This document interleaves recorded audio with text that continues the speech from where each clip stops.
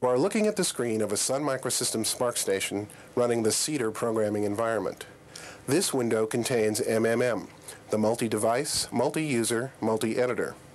MMM is an experiment to discover how several users, each with one or more pointing devices, can productively collaborate on editing tasks. In our initial scene, we have a command menu, a color menu, home areas for two users named Eric and Steve, a rectangle editor, and a text editor. In a moment, we will discuss the function of each of these objects. Users can associate input devices with themselves using the home areas. Here, Steve clicks on his home area with one of the available mice. Steve's cursor takes on the color of his home area. The system will customize its responses to actions from this mouse according to Steve's preferences. By grabbing another mouse and clicking on his home area, Eric can begin to use the system as well. Within this frame is a toy rectangle editor. By pointing here and clicking with the mouse, Steve creates a rectangle. Its color is determined by Steve's default for that editor, shown in Steve's home area. The frame around the new rectangle is used to manipulate it. To move it, Steve clicks and drags on an edge. To stretch it, he clicks on a corner. Eric can use the same editor. Because Eric has a different preferred creation color, his rectangles are created magenta instead of blue. Eric and Steve can use the rectangle editor simultaneously. For instance, here they drag different rectangles at the same time. Here, they drag two corners of the same rectangle. The lower frame is a toy text editor. Steve can enter text by clicking the mouse in this editor and then typing. While Eric drags the text to a new position, Steve continues to type.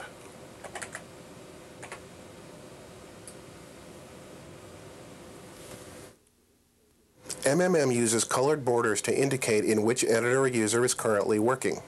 For instance, the rectangle editor has a blue border when Steve is working in it, and the text editor has a magenta border when Eric is working in it. When Steve and Eric work in the same editor, both colors are displayed. Users can select groups of objects and their parts. Here, Steve selects a rectangle. The corner of the rectangle's frame highlights with his cursor color. Steve can extend this selection to include other rectangles as well. During dragging, all of the selected rectangles move as a unit. Likewise, when Steve clicks on a color in the color menu, all of his selected rectangles become that color. In the text editor, we can select a character or a sequence of characters. The selection is shown by underlining the characters in the user's cursor color. The selected characters can be recolored or deleted. Objects may be selected by several users at once. For instance, here Eric and Steve select some of the same rectangles. Two corners of each rectangle highlight with the colors of the two users. Steve can reposition the rectangles while Eric changes their color.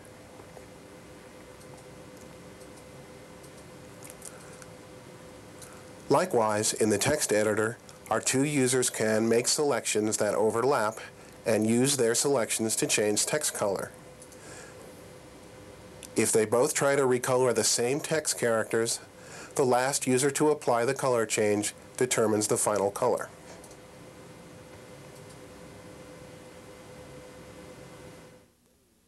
To save screen space, we use menus that are shared across editors. Actions from these menus are applied to the user's current selection in the user's selected editor. For instance, the color menu changes the color of text, rectangles, and editor backgrounds. Likewise, the delete button can be used to delete text, rectangles, editors, or even itself. The rectangle editor button can be used to embed a rectangle editor in a rectangle wherever that rectangle is located. The color menu button turns a rectangle into a color menu. Like the original color menu, This button works on any rectangle, anywhere in MMM. The menus can also be shared by two users. For instance, Eric and Steve can both use the color menu at the same time.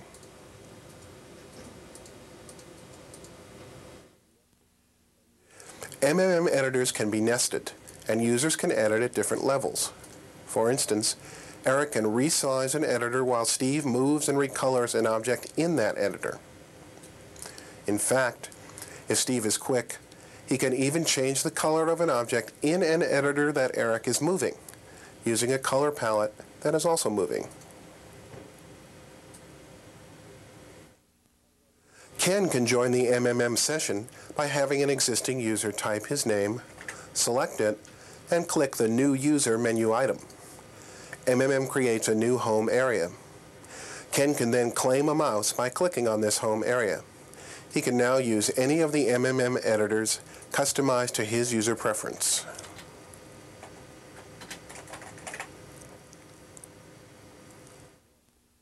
Steve is working on two documents at once. In one, he is in the middle of typing a blue italic paragraph.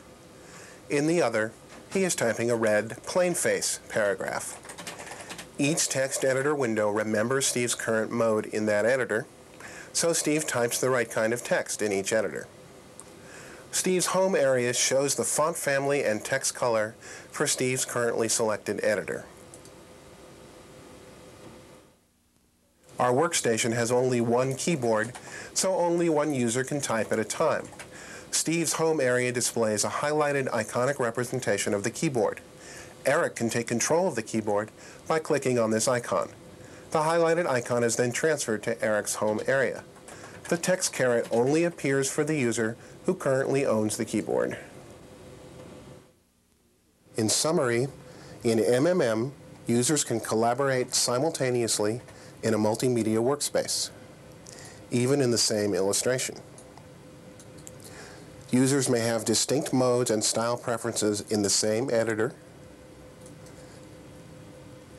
and these modes and preferences may be different from editor to editor.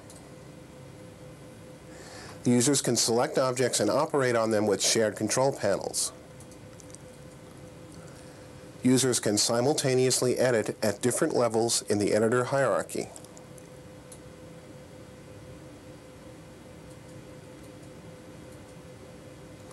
New users can join at any time.